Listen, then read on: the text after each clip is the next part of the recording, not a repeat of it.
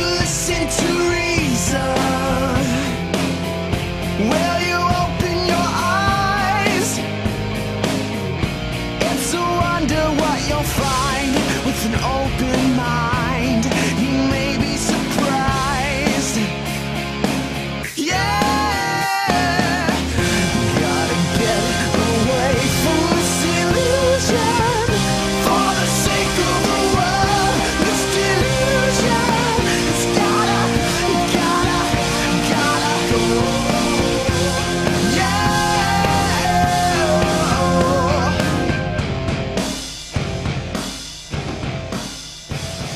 Hello everyone and welcome to the Atheist Experience. I'm your host Russell Glasser, and with me today is Jen Peeples. Hi, how you doing? I'm good. Also with me today will be a special guest that I'll introduce in a minute on the phone lines. Today is Sunday, April 21st, 2013. We are a live call-in public access atheist television show based in Austin, Texas, and dedicated to promoting positive atheism and the separation of church and state. We are available through live streaming video at ustream.tv. The official Atheist Experience website is www.atheist-experience.com. You can give feedback by commenting on the official show blog at freethoughtblogs.com/AXP or email us at tv@atheist-community.org. If you enjoy this show, you should also check out our sister podcast, Godless Bitches. You can find links to that at the Atheist Experience website as well. And as always, the cast and crew of the Atheist Experience will be going to dinner after the show at Threadgill's at 301 West Riverside Drive, and we'll arrive at around 6 p.m. One announcement to make. Next month on Sunday, May 5th, will be the grand opening of the Atheist Community of Austin Library, and it will also be the 2013 election of the ACA board members. The election will start at 12:15, and an open house will follow at 1 o'clock. And you can also check the website for details on that. All right. So on the line we have Dale McGowan, I hope. Are you still there? I'm here. Great. Dale McGowan is the editor and co-author of Parenting Beyond Belief and Raising Freethinkers, and author of the newly released Atheism for Dummies. He teaches non-religious parenting workshops across North America and is the founding executive director of the Foundation Beyond Belief, a humanist charitable organization. And in 2008, Dale was named Harvard Humanist of the Year and lives near Atlanta with his wife Becca and their 3 children. How are you doing today, Dale? Real good. How about you guys? Great. Doing great. Glad to have you on the show. Yeah, I've been looking forward to this topic because Jen and I are the only parents who are regulars on the show, and we get email all the time asking for asking complicated questions about how to raise their kids, and I'm sure you know better than anyone that those aren't easy questions to answer. Yeah. So what inspired you to write a book about parenting? Well, I was inspired by the need for it, mostly when my kids were young, especially when my firstborn was, getting to be 3 or 4. I started running into the issues and went looking for resources to answer some of the questions that I had, and found nothing, which was astonishing to me. I couldn't believe that there were 3 or 4 major titles out on Jewish parenting. There were scores of Christian parenting books. 17 gazillion Christian books. Yeah, absolutely. Islamic parenting, the whole thing. Right. But I wasn't able to find anything. Well, and certainly secular parenting books. But that's not the same as specifically parenting from the non-religious perspective. Right. So what would you say are the special challenges that needed to be addressed as far as raising kids when you're an unbeliever?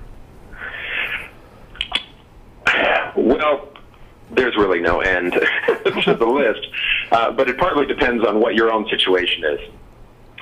Some people, if you're living in the rural South, you're going to have a different set of issues from somebody living in Chicago or New York.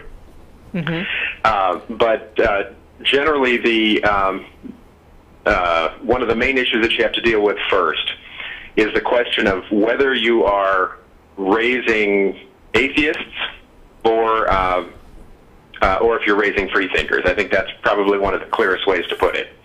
Okay. Once you decide that, a lot of the other issues start to clarify themselves. You can start to see how to get at them. But once you sort of establish that, you move on to the question of religious extended family. That's one of the big ones that people deal with. How can you raise a child to make their own decisions in terms of worldview when the extended family they're in is primarily religious? You know, that's probably the next big issue that people confront. Yeah. Well, I was going to say, it's interesting because that's the thing I think that drives a lot of people to email us, is that they've got family members who are doing their best to indoctrinate the children over the parents' objections, or sometimes the parents are not completely open about their non-belief, and so as a result, you know, the children are at risk of being indoctrinated, and the parents write to us saying, what do I do? How do I handle this? That's right. So what do you recommend in those kind of situations? Well, one of the first things I recommend is that the parents should be open about their unbelief, at least to the child. Right. But once in a while I have somebody come to me and say, you know, I'm so concerned, so worried about indoctrinating and, you know, avoiding that I haven't even told my child what I believe. And I think that's a mistake. I think you have to be forthright with it. You have to say, this is what I believe, but I want you to look at the evidence, look at various points of view. You are going to make up your own mind on this, and I will love you no less. Right. So that's a starting point. Beyond that, it's a matter of addressing it quite directly, especially with any relatives you have who are creating a direct pressure. If you have somebody who is literally, you know, like you said, trying to indoctrinate the child, that's not okay. That's getting in the way of your own parental rights. It's certainly getting in the way of the rights of the child as well. So what you have to do is sit down and have a conversation with a relative who's doing this. Right. But there are ways to do it in a way that is not going to make the person defensive. It's not going to make them feel that it's a win-lose situation. And so I talk about this in the workshops very much. That's interesting, because I usually advise people, you know, it's your damn kid. You know, you tell your relatives what's what. But it sounds like you've got a more diplomatic solution on hand.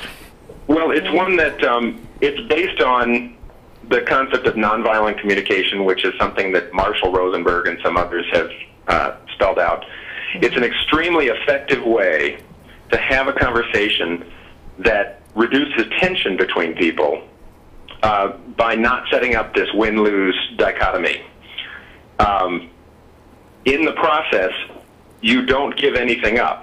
I mean, I'm not saying go into this and go to the relative and say, okay, let's see how we can find a middle ground between letting the child think for themselves and having you scare them with hell. You know, that's not, we're not looking for a middle ground there. What I'm looking for is an opportunity to say, this is the parenting that we have chosen to do with the child.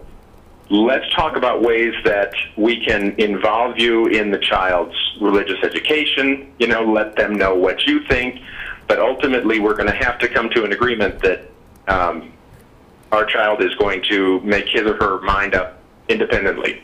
And the way you do this is by honoring the person in whatever ways you can by saying things that are true. You know, for example, if I were to go to my mother-in-law, who is quite lovely, frankly, she hasn't been a problem in this area, but if I went to her and said, I want to have this conversation with you because you're important to our family, you know, this, and we want to have a good relationship with you and your grandchildren, and we know that the religious questions have been a concern to you, so we really wanted to sit down and address this directly. You empathize with the person. You don't say, what the hell's wrong with you? Why are you so concerned about this? You know, you can say, I understand how you feel. I think if I were in your position, I might feel exactly the same. That allows the person to sort of open up and listen to what you have to say next. And then you say, my concern is that Jennifer is allowed to make up her own mind on this, but the only way she can do that is by hearing many points of view. And I would like to have an opportunity for her to sit down with you and me. We'll have a cup of hot chocolate, and I'd like you to share what you believe. So you don't unloose them on the kid by themselves in an unmoderated environment. That's the issue. That's exactly right. What you do is you sort of take the initiative and say, I want you to be able to talk to the child, but then you create this opportunity that circumvents the need for them to do it in a sneaky way. Okay. This is the sort of thing, I've talked to so many people who've tried this, and it has opened up the dialogue, it has reduced the tension, and it's put the child in a position to, well, one of the things you have to say, it's going to be okay for the child to ask whatever questions they want. That's a non-negotiable thing. And what the relative will very frequently do is be so grateful for being included in this situation that they will consent to that. Okay. And what comes through in terms of the long-term relationship, the family relationship after this discussion happens, is really an extraordinary thing. There can be a lot of cooperation where there had just been this sort of butting of heads. It doesn't solve all the problems, but it's amazing what it opens up. Great. Do you deal much with parents in mixed marriages, basically? Oh yes. I actually saved an email that a caller sent, that somebody sent us a couple of weeks ago, and I thought it would be a good thing to read to you. May I? Yeah, that'd be fine. Could I say something else first? Oh, sure. I'm actually getting a delayed echo. It's quite loud, and it's hard for me to focus. Okay. Hey, control room, get on that. And you don't have us streaming while you're calling, do you? No. Okay. Okay, good. All right. Well, I hope that it'll be fixed by the time I finish reading this, and then I guess a little later we'll get to your other book. Okay. Let's see. So this is Daniel writing in, and he says, I'm a parent of 3 young boys, ages 3 months to 4 years. I used to be an Orthodox Hasidic Jew, although I was raised in a fairly traditional secular Jewish home. I've been an atheist for 2.5 years now. My wife and our religious community where I live know I'm an atheist. I am open about my beliefs, but while I am with my family or in the community, I practice many Jewish rituals, such as wearing a yarmulke, keeping kosher, don't work on Sabbath and holidays, etc. Partly for my wife's sake, who is still an Orthodox Jew. And in part, I still do get some nostalgic pleasure from performing these things from time to time. My wife respects my views, but we are sending our kids to a private Jewish school.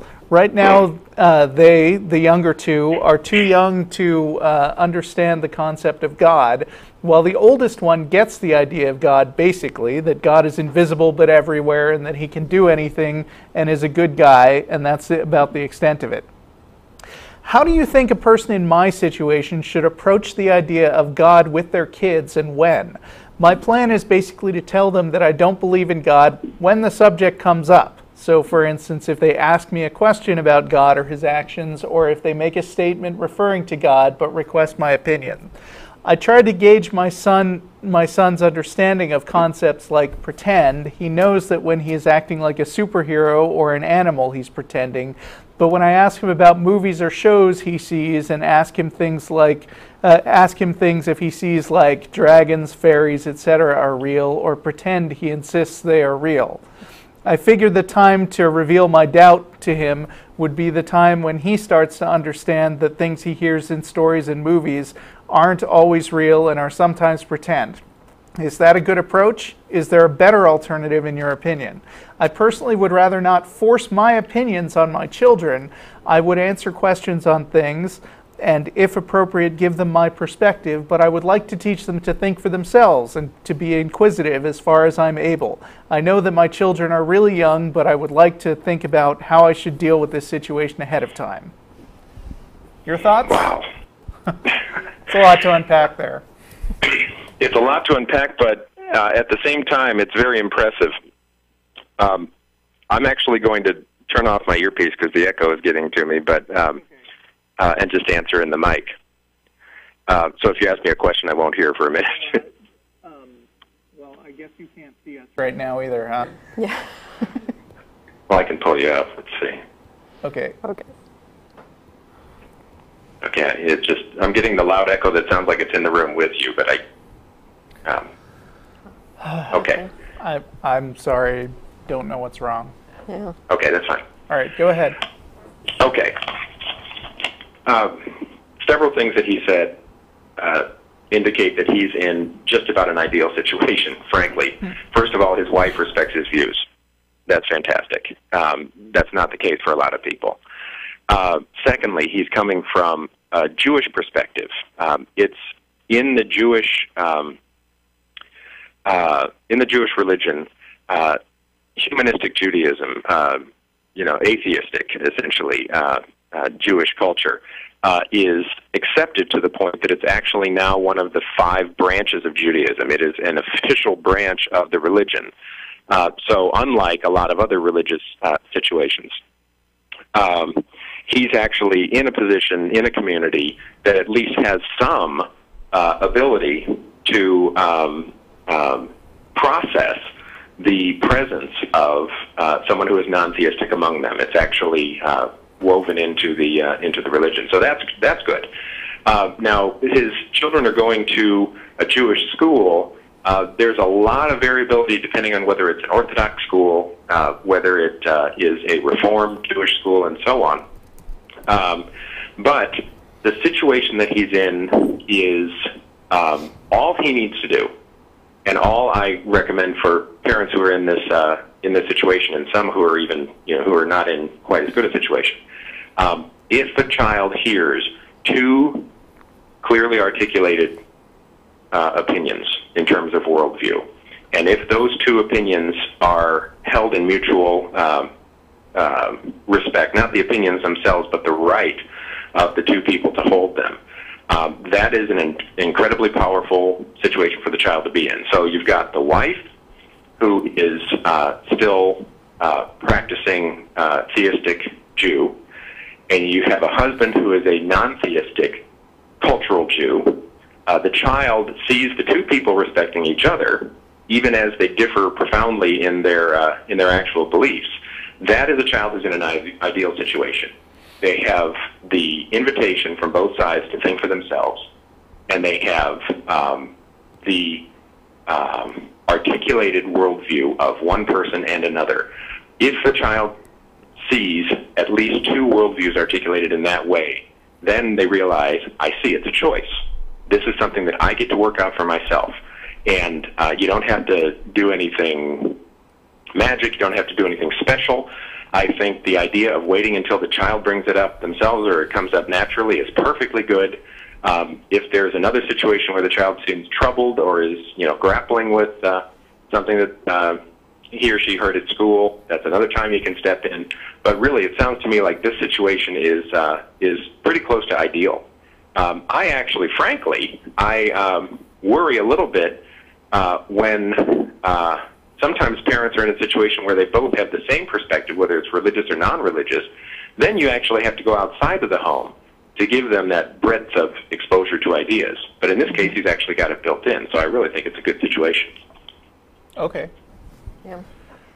I was just going to comment that, in this email, the guy talks about his children being pretty young.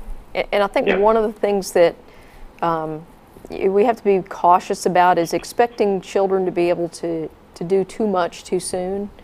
And so, a 4-year-old isn't necessarily in a position to tell whether something is real or imaginary.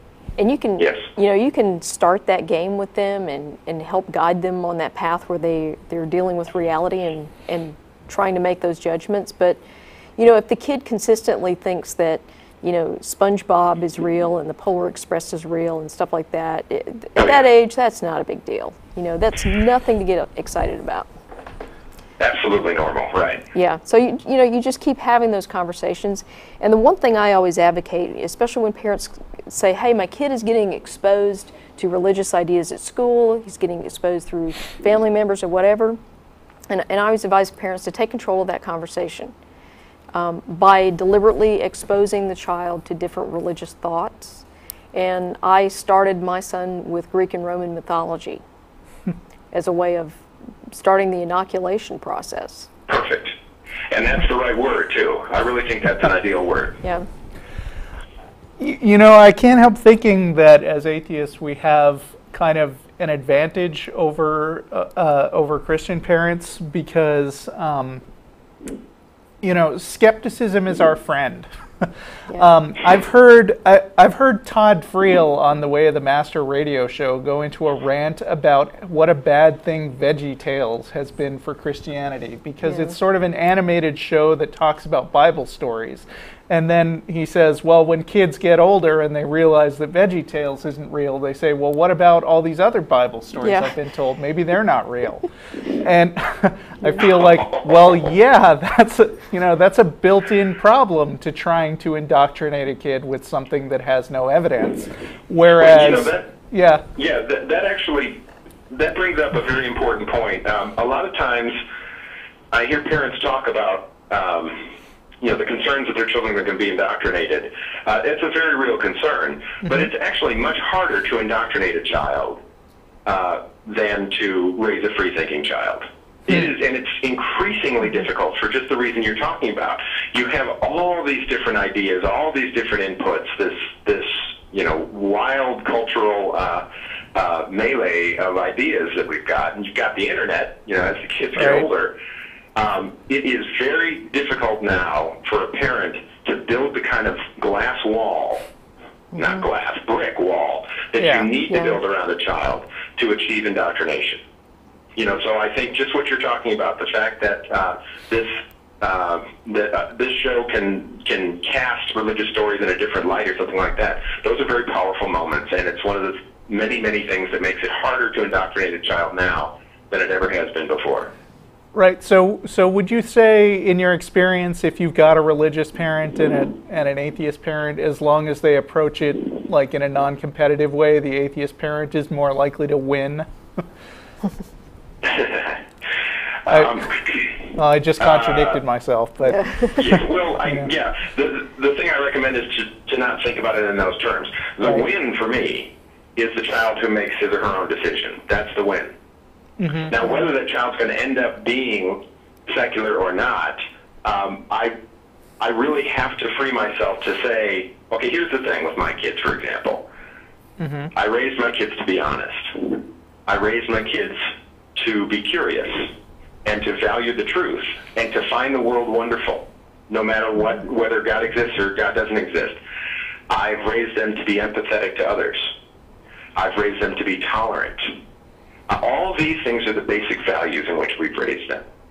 Now, whether they choose a secular perspective or a religious one, I'm confident that they're going to choose one that embodies those values.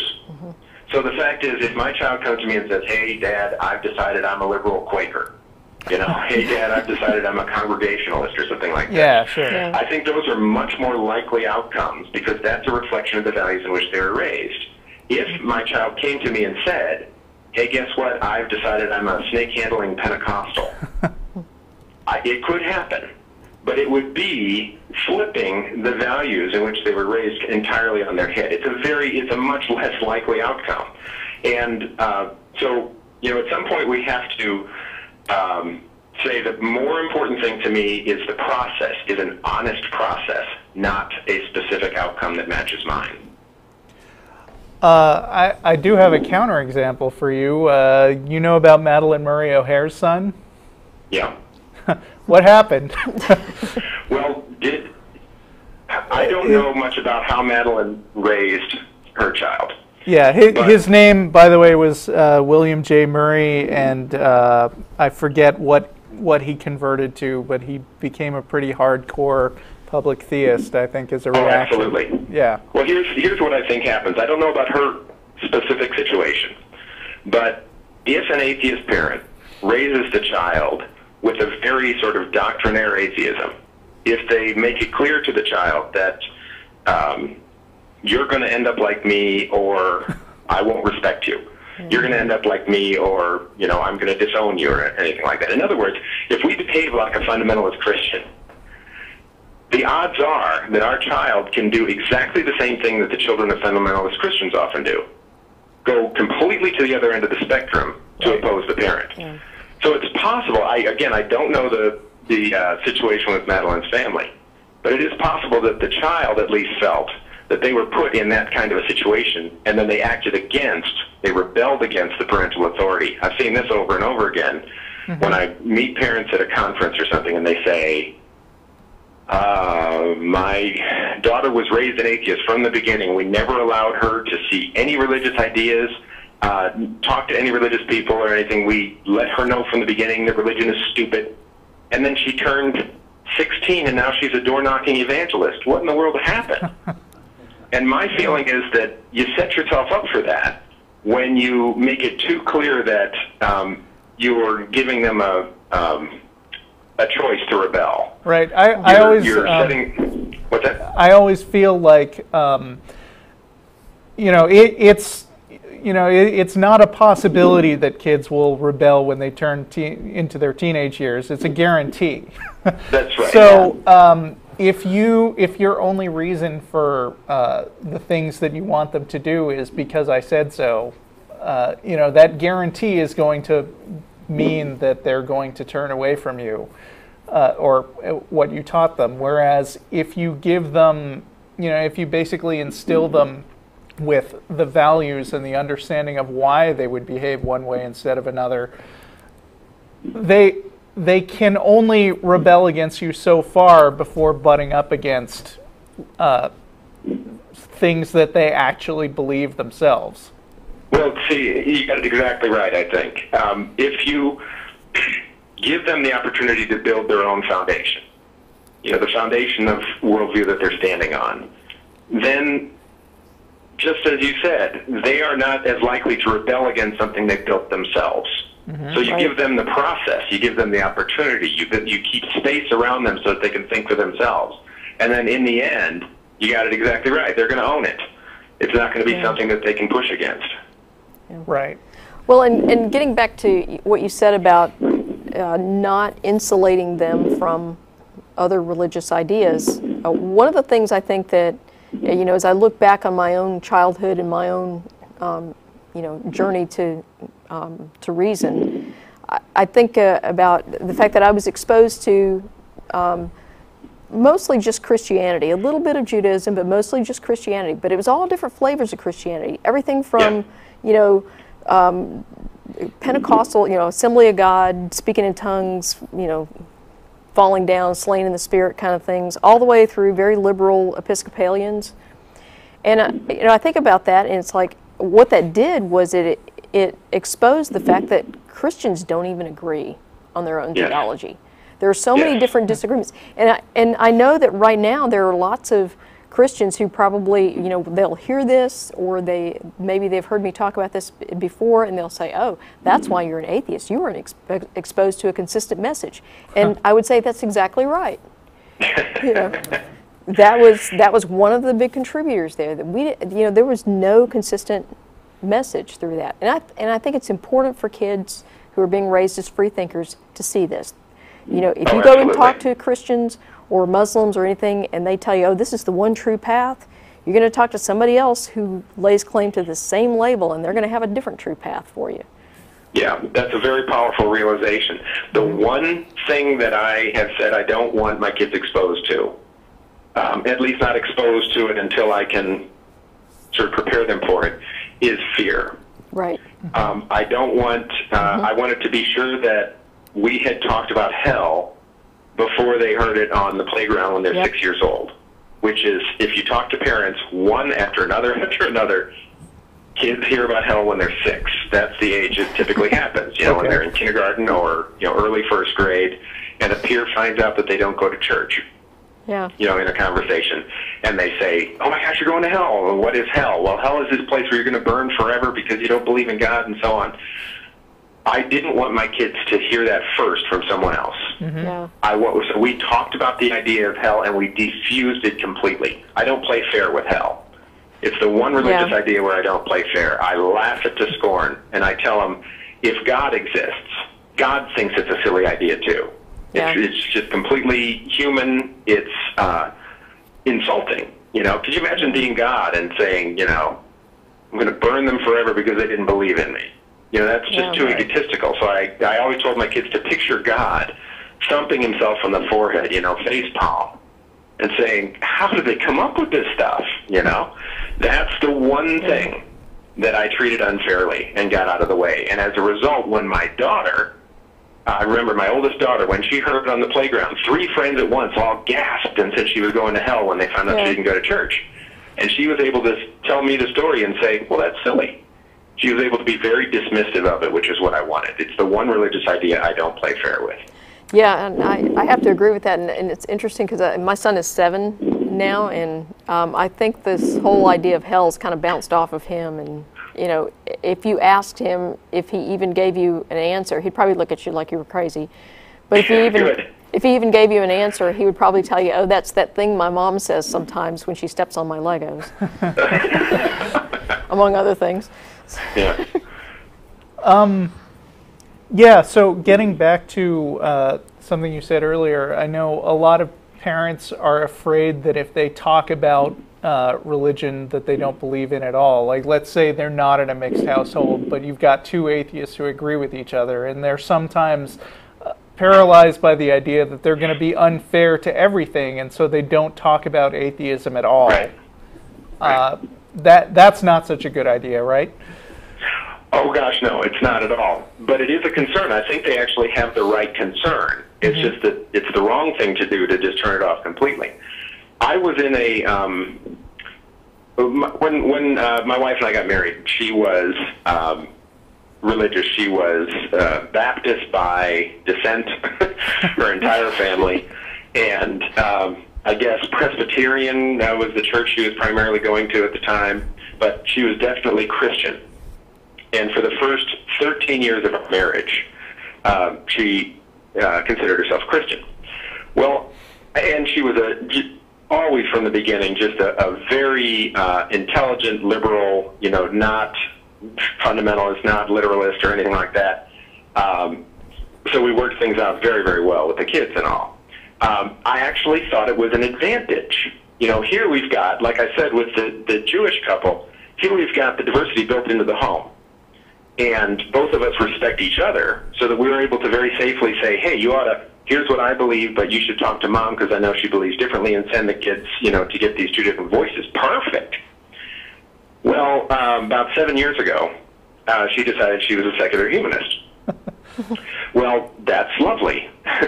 But the funny thing is, the second thought I had is, oh, we just kind of lost that diversity in the home.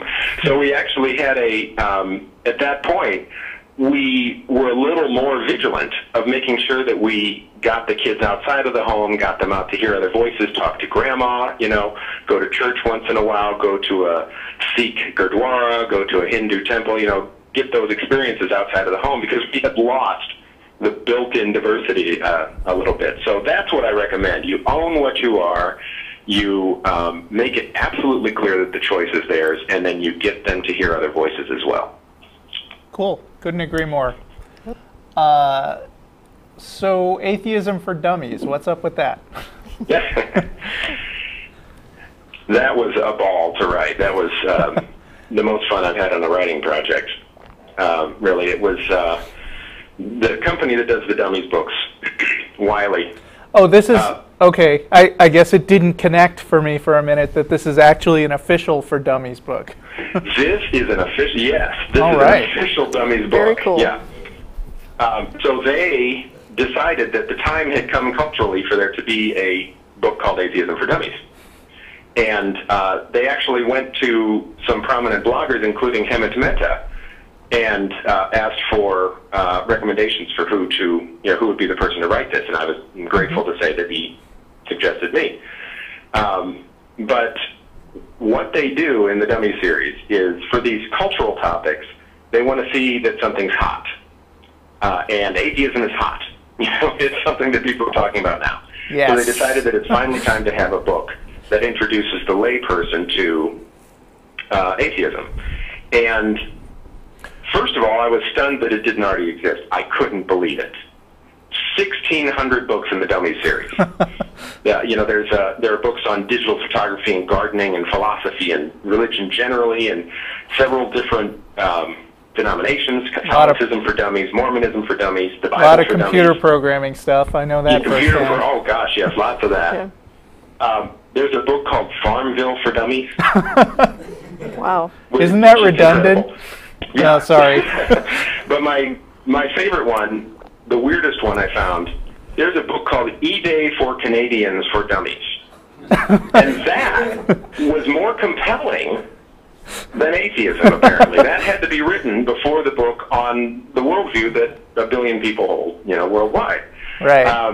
So anyway, it was time, and they gave the project to me, and I just had a ball writing it. So is this book targeted more at people who are atheists, or more at responding to people who just don't know anything about it? This is the Dummy series is very clear about who their audience is. First of all, not dummies. They make that clear. These are people who just want to know more about a topic they don't know much about. But this was very specifically for lay people who don't know much about atheism, but they've heard about this thing and it sounds interesting. It was not intended to convince. It's intended to describe. Here's what atheism is. Here's our history. Here's our literature. And for that reason, I think it really ends up filling a gap in the literature. This is the book you can give to your Aunt Mildred, who thinks you're crazy, who doesn't know what this atheism thing is about.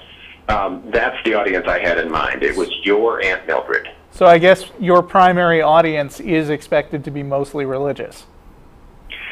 Mostly either religious, or in some cases it will be that big fuzzy spiritual but not religious, or it could be somebody who's non-religious but doesn't use the word atheist. And frankly, one of the nicest things is I've now heard from many scores and scores of atheists who picked up the book and said, this is great, I didn't know this stuff about atheism. 1.5 years of research went into this and another book that I did right before it. And so it has an awful lot about atheism that a lot of atheists won't know.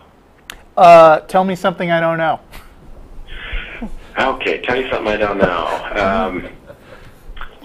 Did you know that Mexico once had an out atheist president?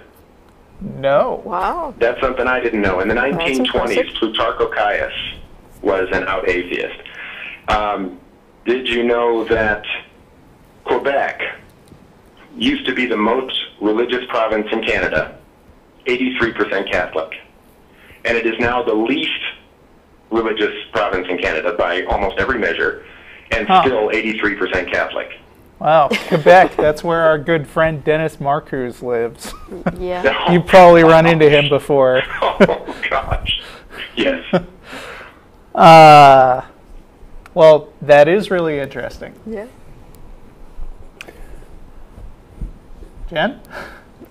Any questions? No, I think I'm good right now. Okay. Dale, is there anything else you'd like to tell us, or should we switch over to other callers?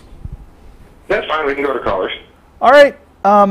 Well, I want to thank you very much for joining us today. And so your 3 books are Atheism for Dummies, Parenting Beyond Belief, and Raising Freethinkers. Okay. Well, thanks a lot. I've enjoyed having you on. Yep. Absolutely. Thanks. My pleasure. Thank you. All right. Bye. Bye-bye. Before we get to our next caller, I need to let everybody know, if you're in the Austin area and you're hungry, we're going to be going to El Arroyo, not Threadgill's today. Not Threadgill's. Threadgill's is actually closed today. We don't know why, or at least I don't know why. But El Arroyo. So I can't tell you what to do, but if you're hungry and, The Feel like address is up there. Tex-Mex? If for some reason you can't read it on your stream, it's 1624 West 5th Street. Yep. All right. Dave in New York. Yes, hi. Hi, Dave. We've talked to How you are you before, today? right? Good. Yes, how are you? Thank you for taking my call. I'm good. Welcome back. Good. I have a quick question.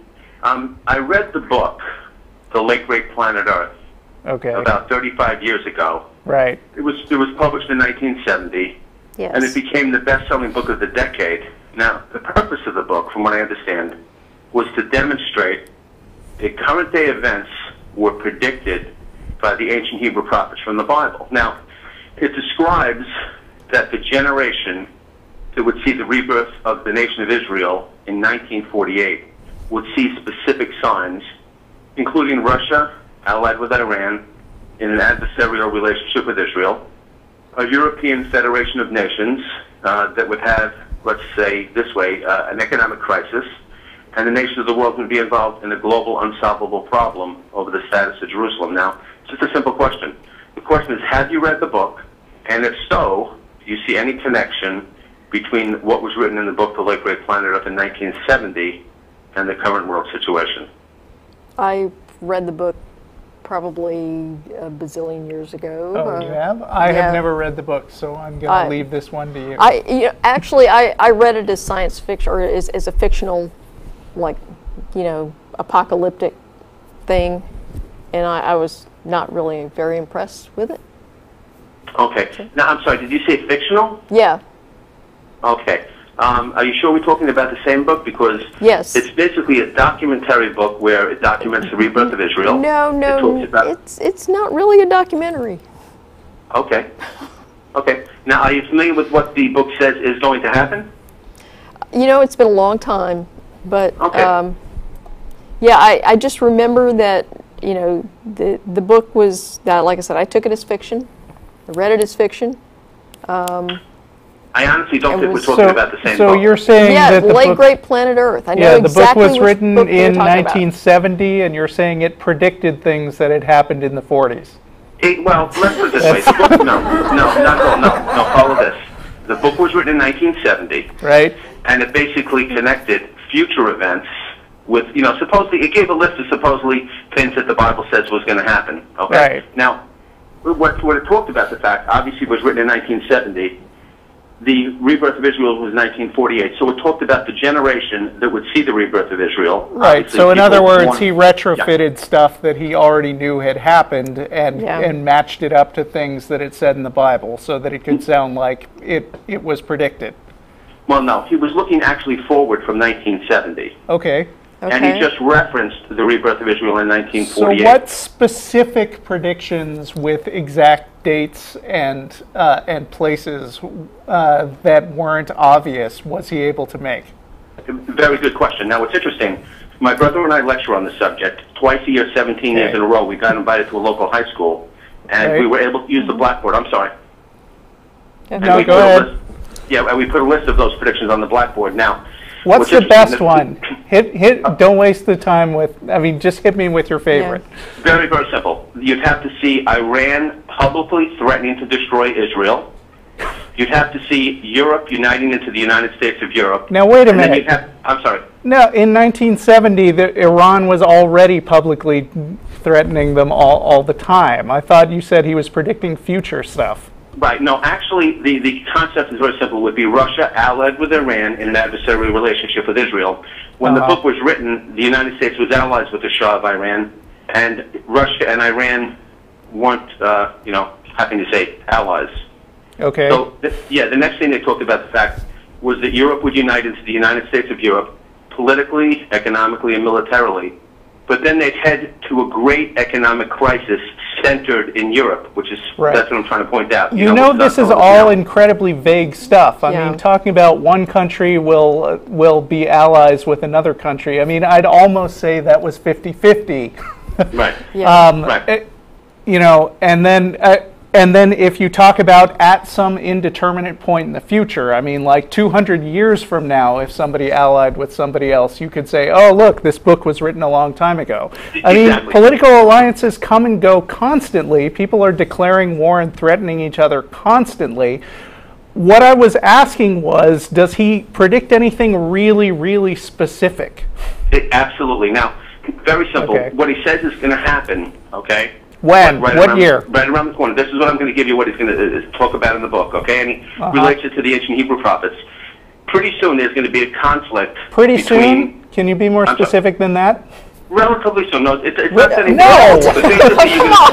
But basically you're going to see a conflict between Iran and Israel, and Iran's going to make that very badly. I would look. I'm saying that it's not really very impressive to predict in 1970 that Israel's going to be fighting with Iran.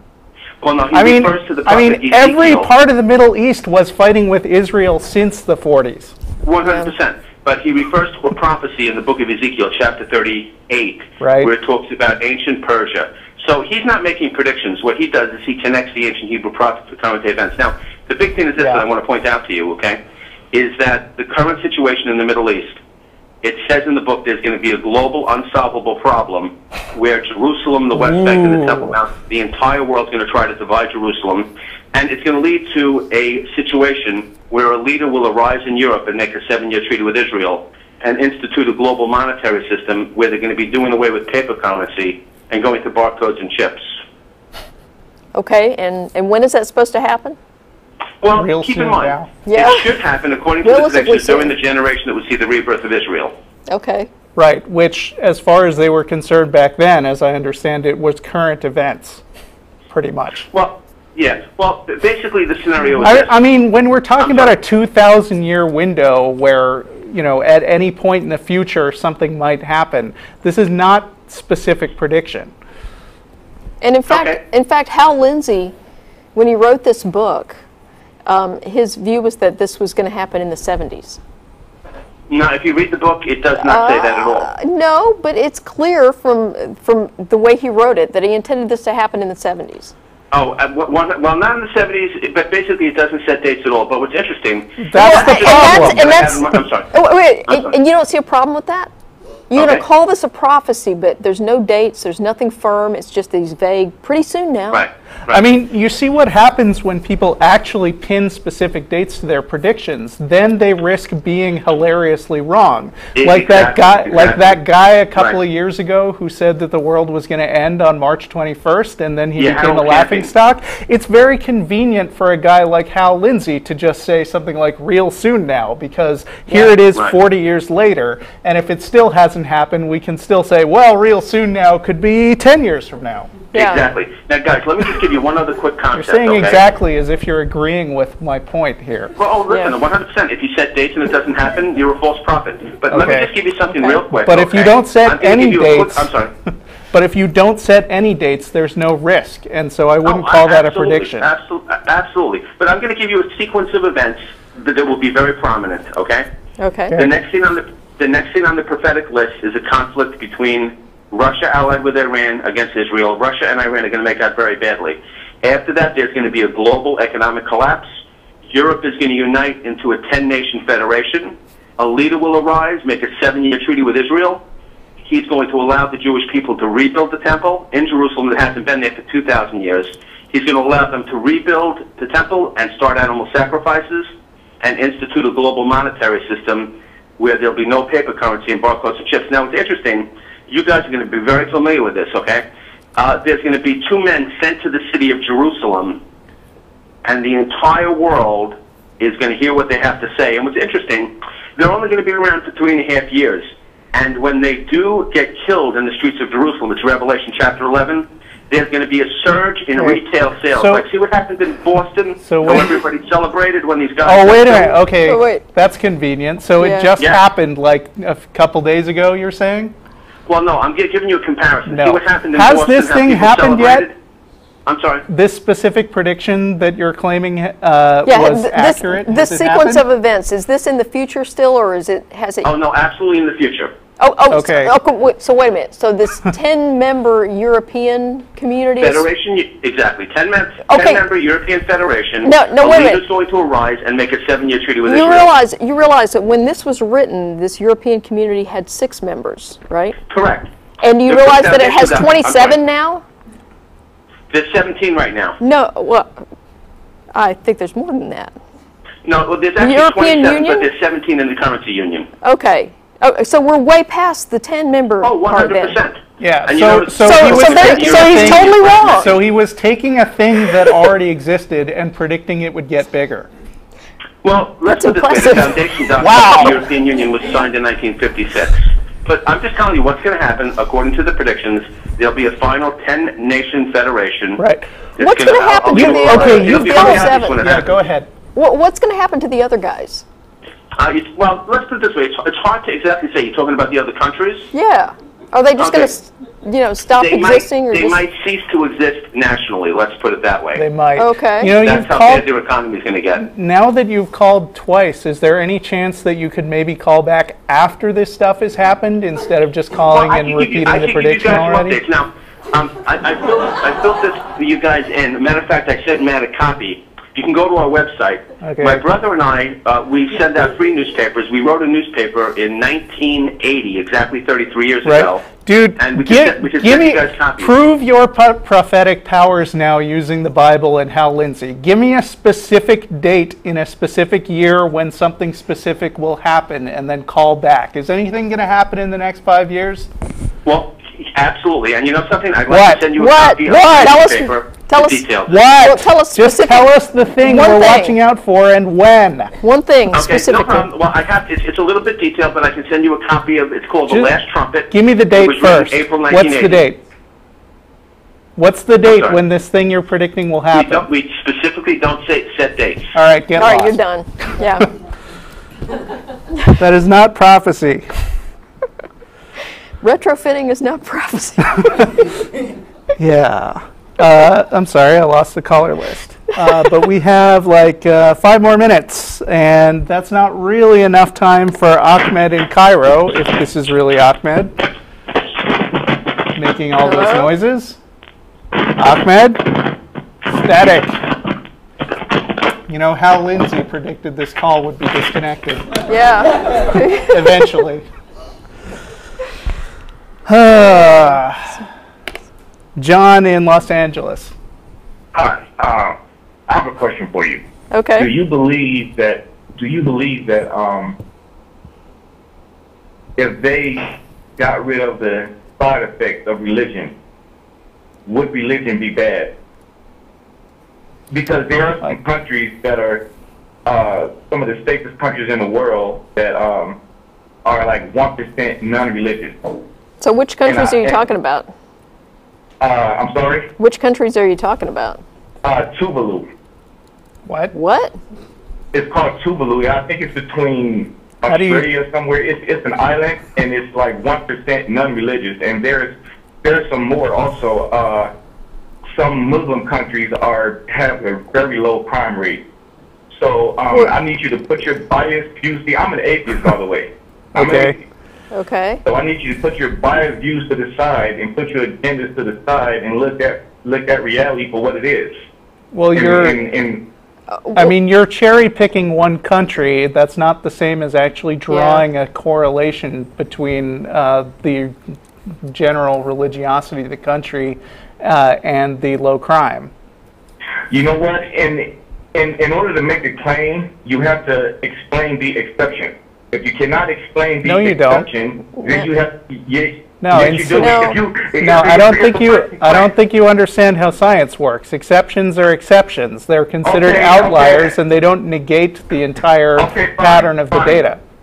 Fine, I have a question for you. If somebody claimed that a lot of blacks are dumb, but then they find 1,000 very intelligent black people, so will you still say all blacks are dumb and just not even? I wouldn't say all blacks are dumb at all. Yeah. Okay, so thank you then. So why are you saying all religion is bad? And we don't say why that. Are you saying what you're doing? We don't say that, dude. Generalization. You're stereotyping. We don't say that. You're stereotyping. Dude, are you sure you're an atheist? Look, I'm more atheist than you would ever be. Hey, how do you feel about? Hey, how do you feel about gay marriage? Yeah. Well, when you, as far as gay Bye, marriage, Charlie.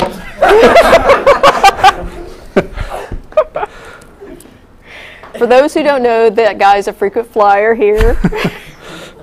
And he can't he can't use his real name anymore because He won't get past the call screener. right. Ryan in Indiana. Hello? Hi, Ryan. Hey, how's it going? Good. Great. Hey, big fan of the show. I just wanted to call in to offer just a theory I've put together through just a lot of research about there being just a possibility of what we could call an afterlife through the release of DMT by our brains when we die. Okay. Yeah, we've actually gotten a lot of email from people about DMT. Okay, and it's not a mystery that if you put a chemical in your brain, some chemicals can cause hallucinations and things that seem real. But that doesn't mean that those things are real. No, I'm not saying that. I'm saying, let me explain. When we die, we have accounts of people saying they see a bright white flash, they see pictures of their family, their memories, their life rolling through their eyes, which it's a great description of a hallucinogenic trip. And we have evidence that shows that when we die, our brain releases a large amount of DMT. Actually, we don't have a lot of evidence of that. Well, everything I found shows that we do have that release of DMT, and we do have evidence, whether or not that we have a large release. We do have evidence that we do create it in our brain, and it is used in REM sleep. Actually, most of the evidence that you're talking about comes from, I think the guy's name is Strassman. Okay, and he's been doing experiments for something like 30 years. He hasn't been able to get any of this into mainstream evidence because nobody can replicate his results. So he's got a bunch of people, taking hallucinogenic drugs and having these weird experiences and reporting this, and he's, It has nothing to do with taking. It has to do with our body creates it and makes it. And there's no evidence that our body can produce that amount of DMT at death or at any other time. Well, there's no specific amount that is required. You could take. There's no. If our brain creates it, it's a possibility. Well, we kind of have some information about how much DMT is required to produce a hallucination. I would agree completely. I don't know whether there is a certain amount. I'm just saying that there is speculation that we could say it's this speculation. is a possibility because of the effects of it. Okay, it's speculation. It doesn't mean that there's an afterlife, and it doesn't mean that anything that people experience when they're under the influence of DMT is actually real. It's something that's happening in your brain. Brain chemistry is weird. I think I need to clarify. I'm an atheist. It's not an afterlife. I understand. Actually, I'm afraid we're out of time. Call back next week. I'm sorry about that. But that's our show, and thank you very much, Jen, for being here today. And thanks to Dale McGowan for being our guest. Very interesting stuff. And we will see you next week. And El Arroyo, not Threadgills this week.